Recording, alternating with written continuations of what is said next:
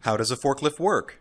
A forklift's function is based on a tipping point or fulcrum point where the ballast or weight of the forklift counters the weight of the load.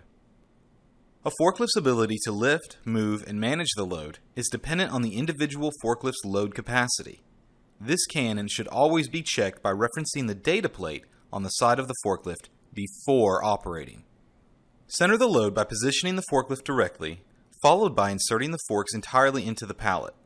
It's critical to ensure that the load is evenly spaced and balanced on the forklift. Slowly raise the load while looking and listening for any potential issues.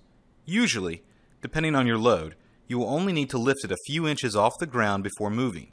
This reduces the possibility of the load shifting in movement and then an accident occurring.